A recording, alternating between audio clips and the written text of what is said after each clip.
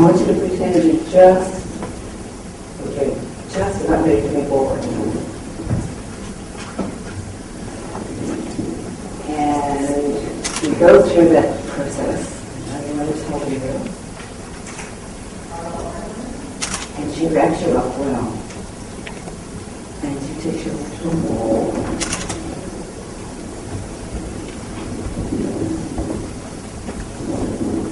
I'm sorry, with a tiny turnstile.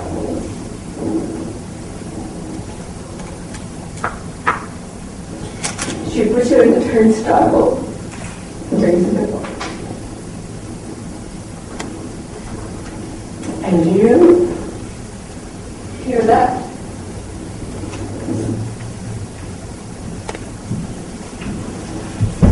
So, while I compose myself,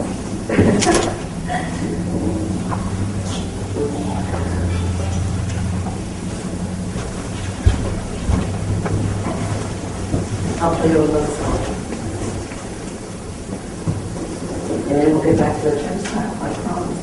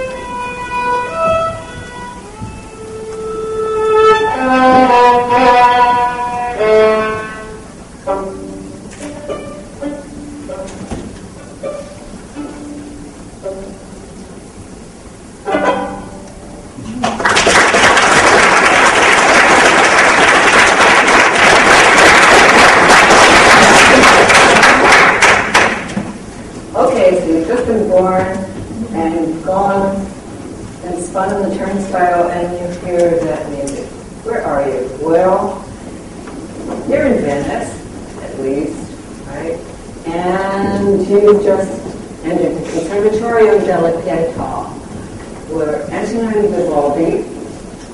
is the music director. So you're going to go through a lot of slides pretty quick here. Oh, well, right. We won't need that one for a little bit. There's a violin from the 1500s. Here's a violinist that was playing here using his violin, which is also a Stradivarius, which happens to be a Stradivarius. And that's my father. We might get to that, we might not. There we are. Get back to the typical very quickly. Now, when I went to college, At age 18, I discovered I was going to have to sing at sight. What that means is they put the music in front of you, and you've never seen it before, and you sing it. And I wasn't prepared for that, let me tell you. So after considerable trauma, I decided that when I was teaching, people would learn to sing at sight. But I wanted to know how we got to this point in violin teaching, where method book after method book says not a single word about singing. And I have students coming to me and saying, if I wanted to sing, I would have joined the choir. Thanks a lot. So the Catholic Church in Venice in the 1300s decided it would establish 4 orphanages, but they were really family homes. These children were abandoned children, very often as babies. However, the church would accept older children. There would be a girls' department and a boys' department. Each of them had 6,000 children. Now, what did they do with all of them? Well, the church had enormous properties, had buildings to maintain, it had fields to till, and it needed a lot of workers. So it was very happy to say, no more babies in the canals. We're going to the conservatorios. Well, part of the church work was music, because every service needed music. And so, especially at this particular conservatorio, the girls were taught to sing, were taught to compose, and it was a very broadly based music education, so that they could easily go from singing to any instrument. I mean, Vivaldi kept cranking the music out. I think at last count there were 300 concertos. He also composed operas, oratorios, whatever you know, he was a very, very busy man. And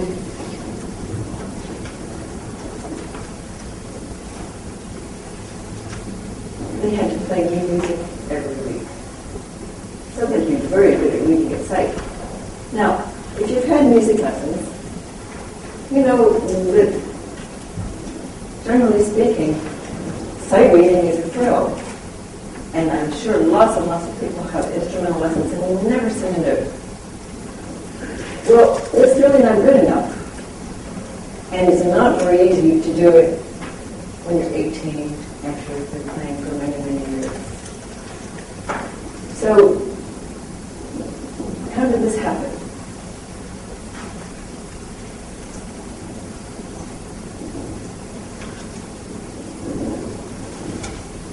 The older girls at Vivaldi's conservatory would often be the teachers for the younger girls.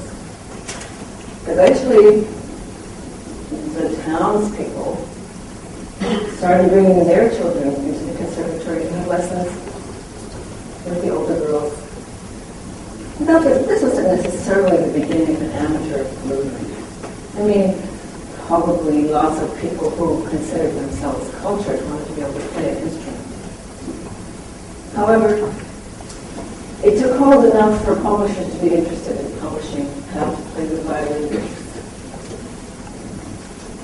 And that's where the rocks set in.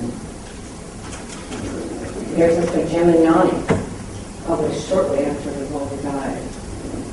Now, he doesn't say sing.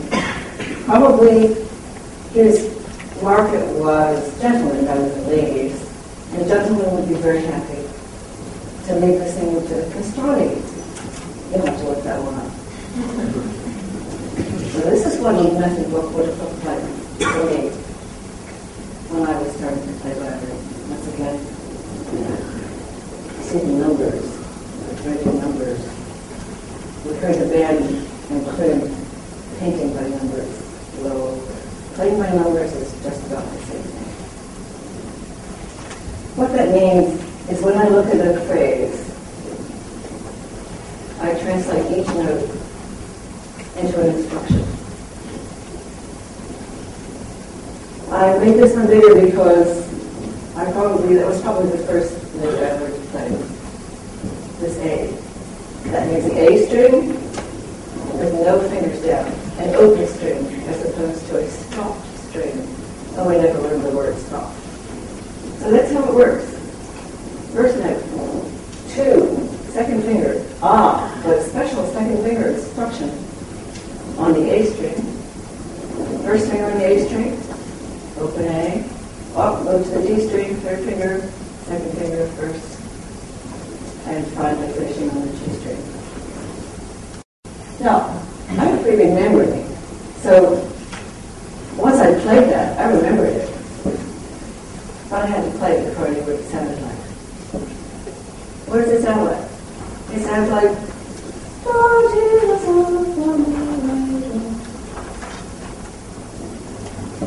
but somebody knew that, didn't you? Great. So here I am with Eastman School of Music, suffering. And eventually, I actually sort of gave it up. I mean, please, I was getting worse, practicing 5 hours a day, it's sounding worse and worse. I spent a year kicking around Philadelphia, where I was from. And then I got myself on a bus and played for a teacher who later became famous in spite of me at Indiana University. And after a year there, I went out to play for the orchestra. And I got married. I traveled with a musician who did not have my problems music. And of course I taught. And the secret of that smile is you just look at little girls and you say, "Baloney!" and they all laugh. And there's an ensemble that played here in Eastman that I was very going at. And I also produced, I confess, I was thinking about what would sell. I didn't sell play by numbers, but I also didn't sell singing. I sold technique, which is what we're terribly, terribly fond of as musicians. It's what we do with our hands. And how could it be any other way when that's all we've been taught? Finally, 15 years ago, I was teaching in California. I went to a convention with Edwin Gordon. In honor of this speech, I read his autobiography called Music from the Inside Out. I think the secret of everything that he's done is the fact that he was a jazz musician. He played for the double bass for the Jimmy Crooker band. Because jazz has different rules. Of course, I've seen lots of people break and teach jazz by numbers. So where does numbers come from? I just don't know. So he's saying, measure potential. No, I have mixed feelings about that. But it's true. I should, as a teacher, have some idea about potential. I guess I think I'm going to be good at guessing what it is. But also on another level, I actually think that passion is more important than potential. And actually, I think that's the essential element. I mean, I don't care how much I don't care how much potential a child or a person has, and they don't want to do it. Please, let me help here. And his teaching methods that have grown out of his research. People say it's radical. Yes, it is radical, isn't it? It's very jazz, though, to say that rhythm is movement. It's not black spot on the page. Tonality. We may have learned about major scales and minor scales, but we probably didn't get into modes, which may have had something to do with what I found so touching in form work that we heard before. So how does it work? Well, okay, we teach people to discriminate, to tell the difference between one kind of listening and another, or one kind of singing, or one mode or another, or one, is it duple or triple rhythm. And then, because we have a vocabulary, which is how we teach this, is with small patterns that gradually become more complex, we are able to infer. In other words, we're actually able to say, I know this, and I know that, and I can put this part of this together, that part of it. Oh, and one time I can even come up with a new part myself. So we're back to Vivaldi's paradigm, where composition is a natural outgrowth of learning to be musical. Now, I sort of get that one. There's some software, very cheap software, which has been developed. But this, what you see on the screen, would be a fourth stage. In other words, you listen. It is like learning language. The baby hears a lot of sound. You know, since we have that on the internet, we can play that for our babies now, right? We don't have to return stuff. And the next thing is to respond orally. And then we do what's called verbal association, which is do-re-mis. We find where what we're singing tonally fits into a scale. And then we start to make sense of it all, whether it amounts to a major or a minor, for instance. And then we learn the symbols.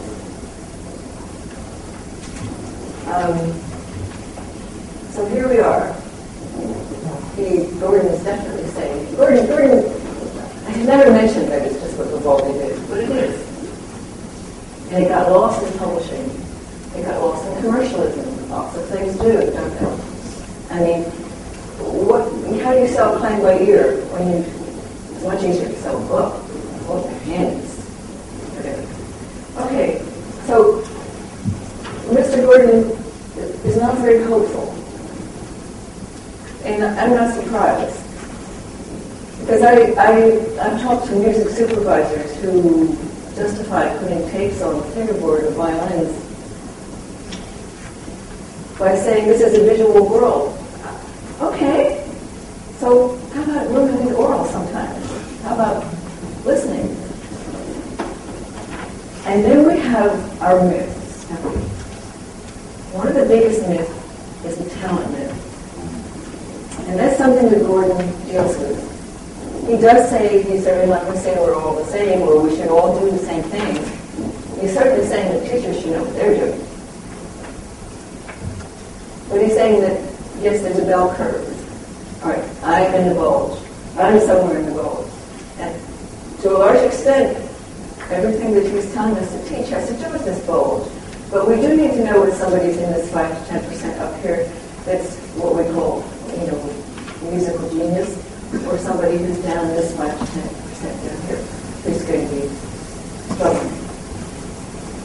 But in general, I think you probably know very well that what's happening in our schools is not serving the bulge. We're acting as though if you're not in that high end, you're not really worthy of becoming someone who's fulfilled their potential as a musician. So that's what I want to see change. I call this the Emperor's New Music because when I talk about it, I feel like I'm selling cloth to the Emperor. So that, in other words, I have huge credibility problems on a personal level because this is not what everybody wants to hear. And I'm not surprised. I mean, if somebody had said this to me after 13 years of playing the violin by numbers, oh, wait a minute, you should be playing by ear. Why don't you do some jazz? How about your composition? I would say, who do you think you are? So that's where we are. Now, will this change? Well, first of all, if you want to know more about it, which I would be thrilled if you do, you can go to YouTube. And some person, thank goodness, has put a whole series of lectures about how this really works. Because obviously 16 to 18 minutes is not going to do it. But there's also something else very important that's happened. And it's happened in Venezuela. So 30 years ago, a very fine musician managed to get music instruction put into low-income daycare. 6 days a week, sometimes 12 hours a day. Music was an essential element of this. So they learned to sing. I mean, it's very close to Vivaldi, isn't it, to go to daycare because your mother's just got to be out there working, and you're still not earning enough money, well, I'll have trouble making this point. And the reason is that it's been documented. So that's what we want to do now. We want to show you the trailer for a documentary that they made about the music program in Caracas, which now I think includes more than 250,000 people. Their star is what's talking about now, who is the music director of the Allentown. Thank you.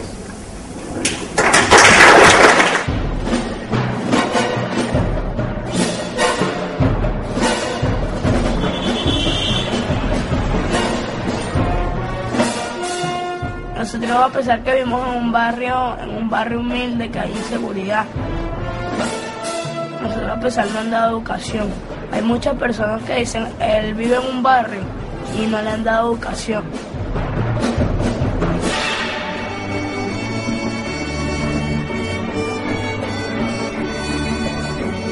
Era el primer día de la orquesta de cámara, entonces yo venía temprano y me dieron un disparo en la pierna y no pude ir. Entonces yo llorando porque no me dolía la pierna, pero más me dolía que no iba a estar aquí el día ese en la orquesta de cámara.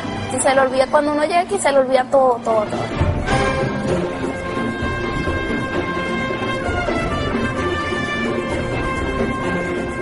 El profesor nos dice, toquen pero con su corazón, no con la mente, con el corazón.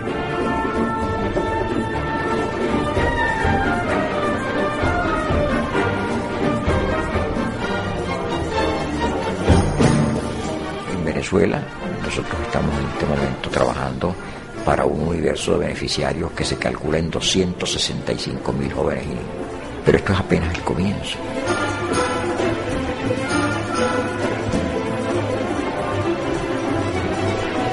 Nosotros estamos aprendiendo a tocar trompeta como para sacar nuestra familia adelante. Estamos para adelante como el elefante.